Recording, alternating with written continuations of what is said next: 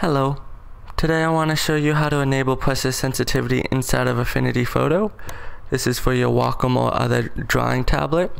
This question came to me the other day when I was helping a friend digital paint inside of Affinity Photo. We realized that by default, Affinity Photo does not have pressure sensitivity. He was trying to blend two colors using the opacity of a brush, and it was seeming like Affinity did not support it.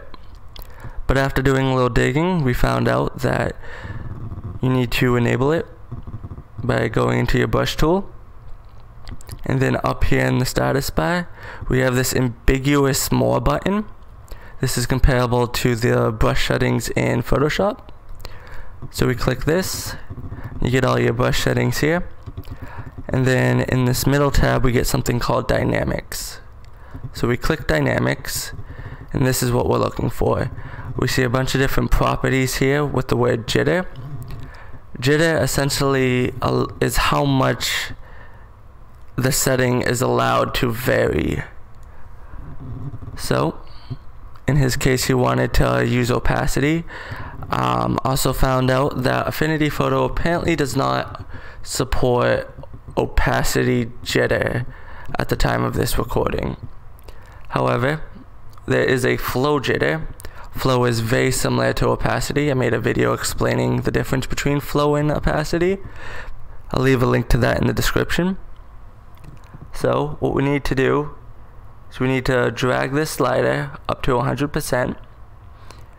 And now where it says random, we need to change that to pressure. So this 100% is how much it's allowed to vary. So we're saying let it vary all the way. So if I barely touch, it will make next to nothing. If I push really hard, it will go all the way to the max flow. And then pressure is obviously saying set it to the pressure of my pen. So if I do this now, you see it works.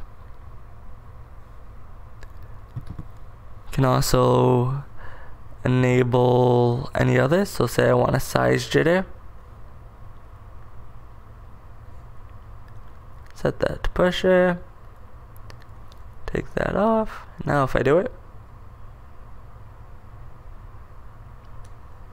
same thing.